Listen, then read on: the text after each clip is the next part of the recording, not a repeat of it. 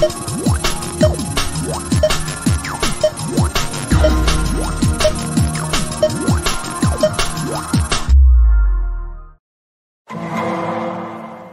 following program may contain coarse language, violence, nudity, mature subject matter, or scenes which may not be suitable for all viewers. Viewer discretion is advised.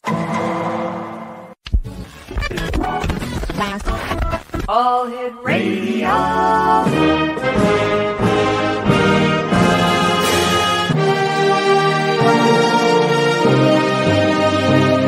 Welcome to the X Zone, a place where fact is fiction and fiction is reality.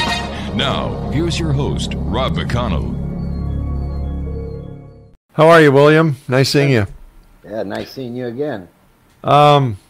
You've been researching Bigfoot or Sasquatch for the past 25 years, and any luck on finding him yet? You ain't gonna find him on the ground, that's for sure. You're not. Where are you going to find him? You're not gonna be able to study him physically.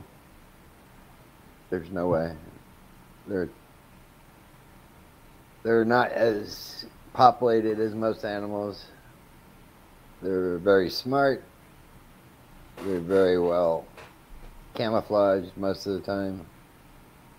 And it's just almost impossible to do it on the ground. So how do you do it? I don't do it yet. I'm working on a project called We Can Hear Them, and using many mics, about 40 microphones, wireless, to listen, not stop looking, because I've wasted a lot of times. I spent like 5 years out in the wilderness. You know, I've had an encounter very up close. I've tracked them. I've seen tree twists. I've driven up on one and smelt them, and you know, you just don't have a very long. If you do encounter one, it doesn't last long usually. I was fortunate enough to see one up close, and structurally, it was the most amazing animal I ever seen. Actually, what did the Sasquatch that you had the encounter with look like? Structurally, it was primate. Yeah, arms are long.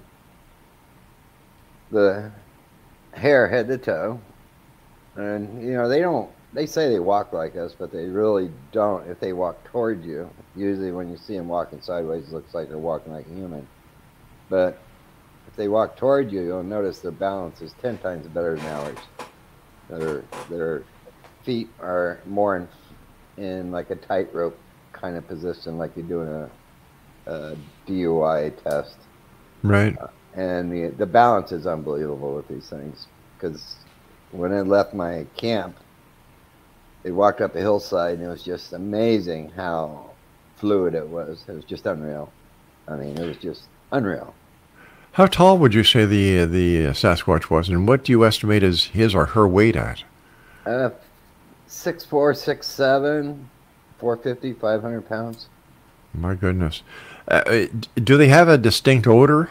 When I had my encounter, no. But when I did 5 years of gold mining out in the wilderness in the Sierras of California. So after I had my encounter, I spent years. I never told anybody what happened to me. So I spent years myself doing research as I was mining out there to prove to myself what happened was real, and they do exist. There wasn't no fluke in nature. And yes, there's a lot of evidence out there that points to, yes, this is real. However, at the end of the day, we don't have proof.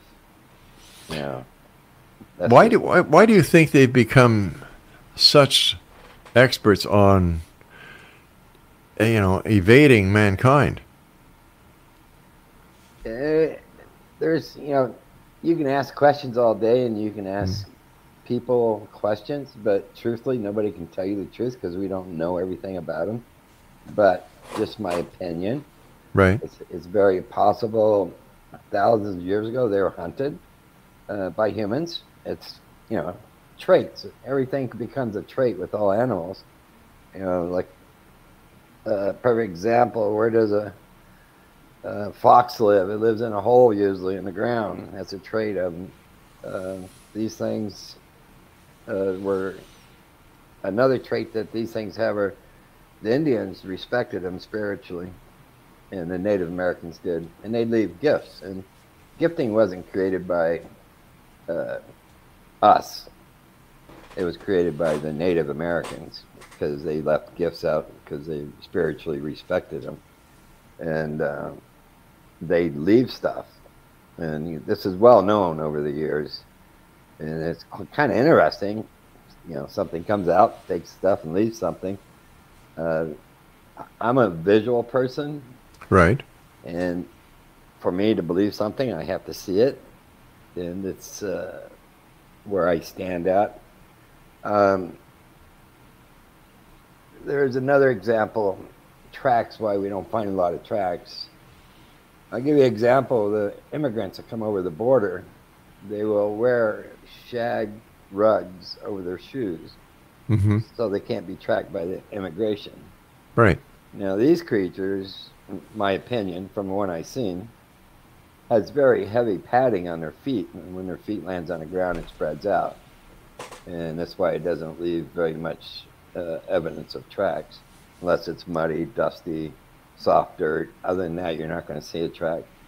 I tracked one that was less than 7 hours old one morning, and I tracked it upside the hill, and I learned a lot by tracking it. Was the stride was very interesting because it was about 3.5 feet. And once I figured the stride out, I could see where every step was, but without a track. You could see where a stick was moved in the dirt, a pebble was moved over, and you could see the stride where the foot landed. And then it crossed a mining road, old mining road from the 1800s, and there was a print right there in the middle of the road. And it's big enough for a truck to fit through, about a foot on each side left over, and it took a step from the side of the mining road to the middle to the other side. And it was just unreal. It was like having a sighting, I guess you could say. And it rained till 2:30 in the morning, and I knew it was less than 7 hours old because there was no raindrops on the track itself. None, zero. What do we actually know about Bigfoot? Do we know any of its habits? Do we know what it eats, or is it just total speculation at this time? No, you got it right. You did speculation. You hit it right on the nose. There's nobody out there that I know of that can honestly tell you what they are, what type of creature it is. I can just give you my opinion, what I've seen, my thoughts, and that's it. And I'm more on the primate side because of the structure. And my encounter was very interesting because it came down a canyon. I'm mining in an ancient riverbed up in the Sierras. I'm out in the middle of nowhere, and it's all quartz rocks. And it was dark at night, but the quartz in the background on the hillside, anything in front of me I could see. And when it got up close, I could see it structurally. I got to see the front, side, and back structurally, and you're talking about a heavy-duty animal. I mean, meant for the wilderness, let me put it that way. The Gimlin-Patterson film, I'm sure you've seen it. How did that Sasquatch or Bigfoot compare to the one that you saw? It didn't look exactly the same, but pretty close. I can say that. So, that's another reason I think they're in the primate family, is because if you look at gorillas and chimpanzees and everything like that, you got to understand, a primate don't have tails, monkeys do. Right, that's true. Yeah, so a lot of people don't understand that. And there are a few primates that do have a tail, but the gorilla and the chimpanzee and the baboon don't have tails. Those are primates in the primate family. So, this is another reason why I'm on the primate side. So tell us about this new wireless technology that you're using in order to try and discover who, what, when, where, why Bigfoot is. All right. Basically, I went out in the woods a couple of years ago, got to hear some recordings of tree knocks, which was really cool. Right. And, I had a few questions. They leave mics out in the middle of nowhere, then pick them up and then listen to them. And if there's a tree knock or any noise on there, you hear it. And there's 5 tree knocks that was collected, and I got to listen to them. And they were basically, what got me was consistency in sound was remarkable, because that's kind of unusual. You know, a branch breaking, falling on the ground makes a different noise. Yeah, but these were all consistent and within a 3-mile radius of the same area. So yeah, about 3 miles. So my question was how far away was it? And I couldn't get an answer. And which direction was it? And I couldn't get an answer. So after I got back, I started thinking, you know, if you can answer these questions, you might be able to solve a mystery here. And triangulation of sound is where I started at, and it took me 6 months to figure it out. So I went through so much headaches and calling. You ever heard of a shot spotter in the city? Where the gun goes off, the police knows exactly where the gun went off at? Yeah. Yeah, well, that's what I created. I created many of them. Wow. And it's, yeah, it's, well, if you want to buy it, it's like 30,000 plus if you want to buy it. So I built mine for like $750 a piece, and it worked out. It's, believe me, it's a lot of work to put it together, and it works. But when you have about 40 of these mics out there, and they're all wireless, and they're going to laptops, sound travels about 1.3 feet per millisecond. So once you start calculating where the sound hits, and you have more mics, a lot more mics, you can know just about exactly where that sound came from. So then you add in the thermal drones. You have them parked. You don't see, we're listening. We're not looking. We're listening. And you have drones parked a little bit higher up on a hillside at vantage point on the area that you are working in. And then as soon as you hear something, you're doing calculations. You already know the area where the sound came from automatically. And then you do the calculations as they're heading that area, and I can probably put them in the spot like the size of my front yard. So you send out 3 drones. It's a lot. They can cover a lot more, and also at different angles. You really can't hide from them in a way. And if we do get on something, what we do, we have a relay system. We got 10 batteries for each one, and we get on something, we have a relay. So all right, I've got to take a break. Please stand by, Bill. Great having you with us. And Exo Nation, our guest this hour is William Barnes. He doesn't have a website, but he does have a Facebook page that is We Can Hear Them. So we'll be back on the other side of this very short break with our guest this hour, William Barnes, talking about using technology to look for Bigfoot. I'll be back. Don't go away. And welcome back, everyone. William Barnes is our special guest. His Facebook page is We Can Hear Them. Bill, you've got 41 microphones that you've strategically placed in areas that you believe that are frequented by Sasquatch. And you also have drones that are standing by, so when you get a hit on one of your microphones, you dispatch your drone and hope to find Bigfoot. How successful has the system been working? Well, the microphone system works really well. The drones we're working on to get right now, we only need 4. I've been working on this for 2 years now. Mm-hmm. And when you say searching, we hunt for, we're very mobile with this system. It can be put up and took down and put up in just 10 hours easy. Wow. Move to another area. And we hunt for active areas. And once you get in an active area, you stay in as long as possible until it's not active anymore. In the Sierras, there's so much land up there, it's unreal. I mean, I got a place up there I've known for 25 years, 24 years. Pretty active. It's like a crossing area from fall and spring. The upper part and the lower part of the canyon, they come in and then they leave when the winter comes up. But it's a pretty remote area.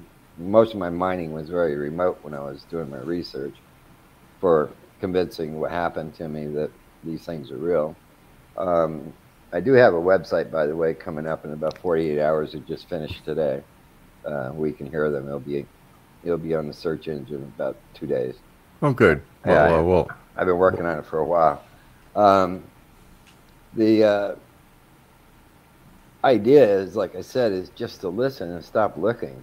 Because when you watch all these shows on TV, these Bigfoot shows, 80 to 85% of it's all sound. And that's right, yeah.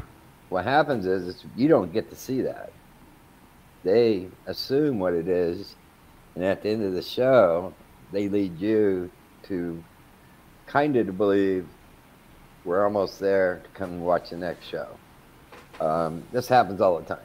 Sure. So my thought is I want to see what makes these sounds. I don't care what it is. I'm on the fence about tree knocks.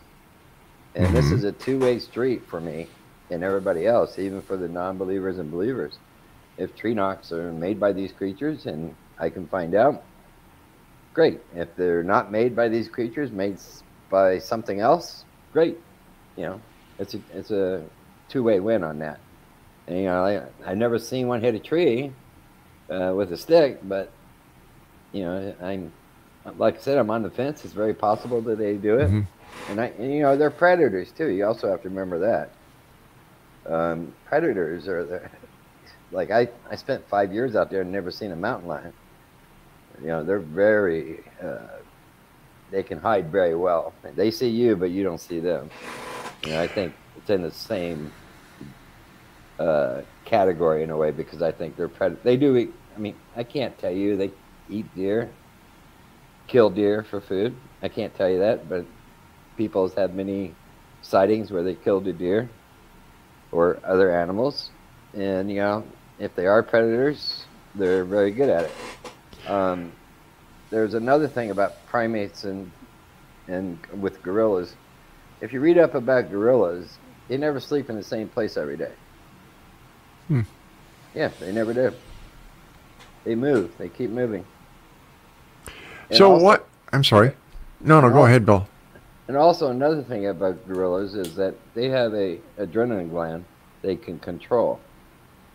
It's very musky, just like a Sasquatch or whatever you want to call it. I call them wood apes is what I call them.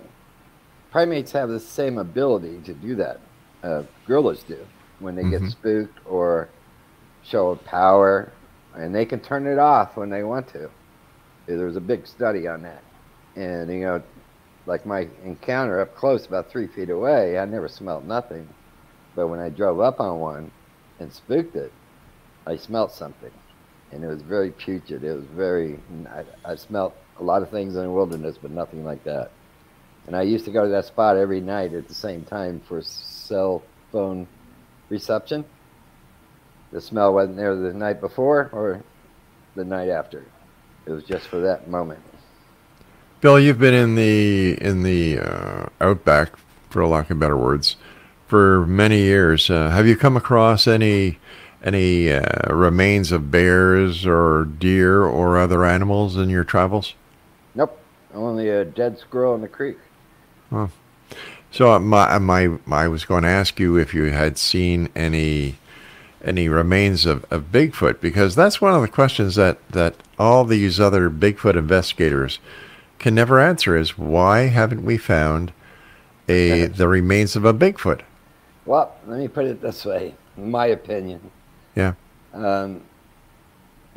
If you go to my Facebook page, it's up. There's an interactive map on there that shows all the sightings in mountains. It's 2 maps that integrate into themselves. It's very interesting. It shows all the sightings in the mountains. If you don't have if they're territorial, it's just opinion, and say they have 1,000 square miles of territory for a male, female, and a juvenile, just calculation-wise. Yeah. If you do the woods of just California, the forest, there'll only be about 120 to 130. That's it. Now, if it's 500 square miles territorial, you're going to have about 240, 250, 260. So the idea is to find where one's at and study it as long as possible and see how big the territory is. And then you can do an educated guess on how many there are. If there's not that many out there, what are the odds of you finding a skeleton out there? Not very good. Do you have any idea or any theory on where the origin of the Sasquatch originates from? I have to go back to primate, and I think it might have its own family tree. Mm-hmm.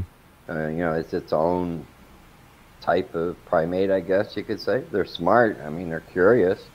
But you gotta understand. A lot of people think they're part human, and they have portals they go through and stuff like that, and they add in flying saucers when they have a sighting. Forget about all that. I agree. Yeah, they're an animal, flesh and blood, and the reason why all this comes up is because people can't figure it out, so they got to add something to the story to make it right. Give it a point of reference, right? Well, they just want to have an answer for something why we can't study them. They can disappear, they can cloak. I don't believe that. And what I seen was a physical animal. I mean, there was nothing special. I mean, I can't say there was nothing special about it, but when humans look at something that's bipedal like us, yeah, what do they do in their own mind? They have to be part human. And yet that's so wrong. Yeah, I think it is wrong. But then again, I can't tell you what they are. It's only my opinion. Mm-hmm. But I think I know they're very smart. That part I do know. They're very smart. I've interviewed over 100 people, and I had a couple of them with encounters close as mine. And one hunter told me a couple of years ago, he said he drove to a spot on his quad, and he seen one go tree to tree, large tree to another tree, and he waited till daylight and he left. And I said, "You didn't go behind the tree?" He goes, "No, I didn't want to see it." That's his third encounter, by the way.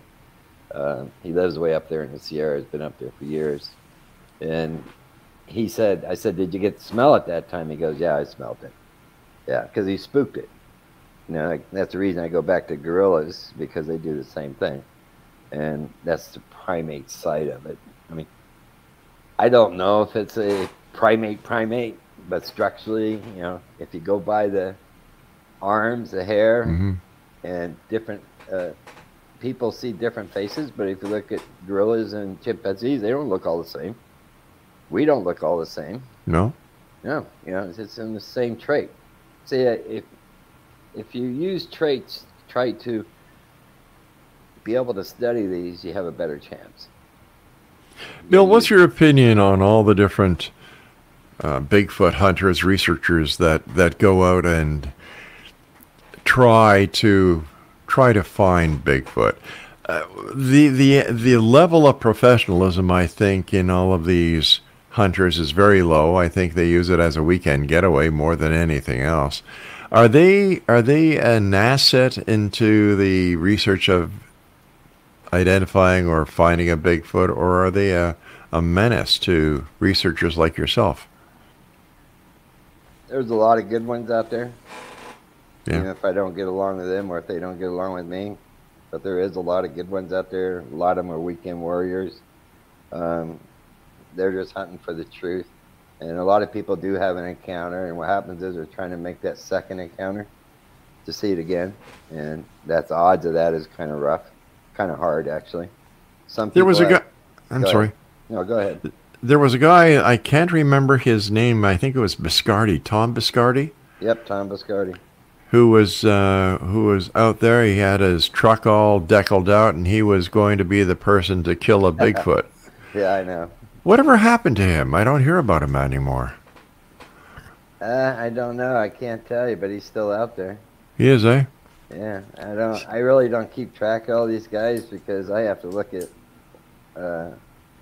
one direction, because if you let people start telling you how you're supposed to do it, they've been doing the same thing for 50 years, and Mm-hmm. where are they at today?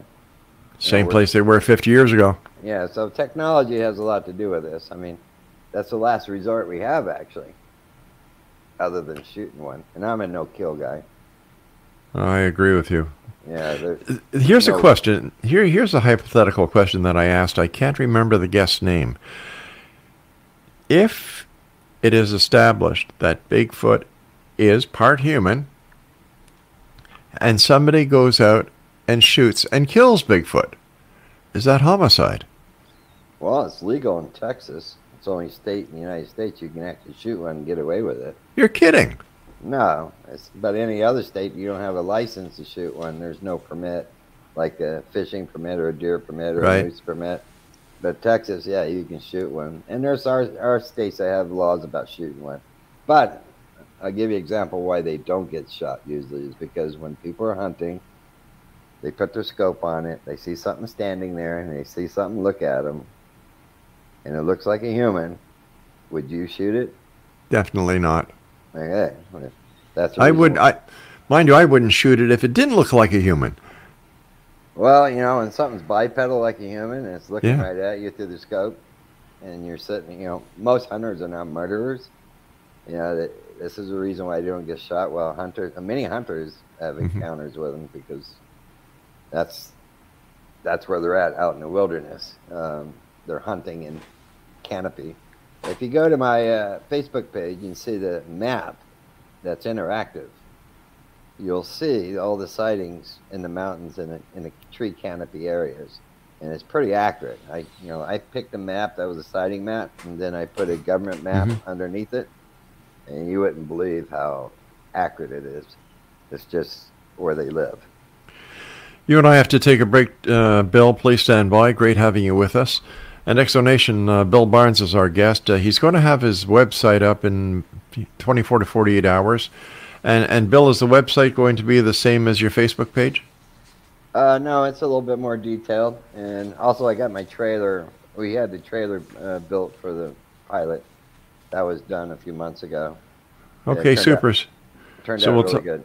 All right, we'll talk more about this when we come back from this very short break. And Exonation, if you'd like to visit Bill's Facebook page, it's We Can Hear Them. And we'll be back on the other side of this break. So whatever you do, don't go away. Welcome back, everyone. Bill Barnes is our special guest. His Facebook webpage is We Can Hear Them. And Bill, is your website going to be We Can Hear Them as well? Oh, yeah. WeCanHearThem.com, yeah. Excellent. Tell us about the trailer you built. I got a producer-director that's been in the industry about 20 years, and I told him what I wanted. And he actually did a really good job because he kind of seen what I seen. I mean, a lot of directors and producers, they like to change things and make it the way they want to look at it. But he did it the way I wanted people to see it. It was he did a really good job actually, and it explains everything. If you look at it, it explains everything from beginning to ending. You know, like I said, we're working an area. You know, if I can do about 300 acres plus, give or take away, that's a lot of land. See, people can't cover that much land. I don't care who you are when you're out there at nighttime. But I can by listening. See, I can reach down in those canyons with these mics. Reach down because they're not directional, but I block out one side. It's pointed out, say, up the hillside or into the forest, not the backside. So I can reach down into these canyons, reach into these forests on the hillsides, and listen. I can without being there, and that's the advantage you have is that you can actually hear it. If they hit a golden sound would probably be a tree knock, or you hear an animal scream or whatever. I mean, but a tree knock would be the best one to test it out on first to see what actually makes these tree knocks. See, I don't go out there and bang trees. I don't go out there and screaming or nothing like that. I never was into that. I mean, that's. I mean, it works for some people, I guess. For me, I'd rather hear it naturally. And if I can hear it naturally and I can get on top of it in 60 seconds or less, I got a good chance to see what made that noise. So what would you do if you, in fact, were able to locate a Bigfoot or a Sasquatch? First, using the microphone, you get your area, your target area, you send out the drone. What happens next? Well, actually, I send out 3 drones at one time. And then if I do get on something of interest, I start a relay system. They got 10 batteries apiece. And this way I have about 6 hours flight time, or more, actually. And if I can stay on top of it and study what I'm looking at and keep all the footage and let people look at it, see if it ever happens and I do capture something really great, I'm not going to say what it is. I'm going to send it out to people, biologists, and have them tell me what it is. Do you think the scientific community should get behind the Bigfoot investigation more than they're doing? In a way, I don't think they will, because the perfect example is the spotted owl. This is just my opinion again. Spotted owl shut down the timber industry. These things live in the timber areas, and if these were known to exist, I think they would shut down a lot of timber industry. And the people who oversees that, believe it or not, is the Department of Interior. They're above everybody. Oh yeah, you read what they do. It says timber on it. Department of Interior. That's they're the head guys over BLM, Fish and Game, Forestry, blah blah blah. There was an incident that happened in Texas, and the gentleman, I guess he's dead now, he had the Department of Interior have him sign a non-disclosure agreement, and it was kind of interesting. I don't know if the story was true, but I met him, and he told me about it, and you have to believe what you hear sometimes. Sure. But then again, if the government knows these things exist, which I think they do, because I had a forestry guy out of Humboldt County, had 3 encounters, and he was 30 years retired, and he told me if you mentioned them or talked about them, they'd put you in a corner or get rid of you. That's exactly what he told me. He had 3 sightings. He had a good sighting of a female that had a baby on this chest up above the shoulder, carrying across the road in front of him. He was doing a study on sparrows that come in during the summer and spring, and they go back to the coast in the wintertime up in California. And he said he was eating his lunch. He was along a briar patch on a clear cut, and he stood up, and he said, I looked over and I seen a female, and my first question was, female? He goes, let me finish. And I said, okay. And he said he stood up, he was cleaning his trash, he stood up, and a female was standing there, and stared at him, then walked over to the forest line, disappeared. And it's not his first encounter, so he wasn't really freaked out about it. And then he said he walked down to his truck and started driving up the dirt road, and here it comes across in front of him with a young one by its neck, hanging onto the fur. And that's from a forestry guy. Now, you can't say the government doesn't know. I mean, if they're real, the government does know. Believe me, there's too many people working out there. But if they are real and the government does know, shouldn't the government do something to protect it?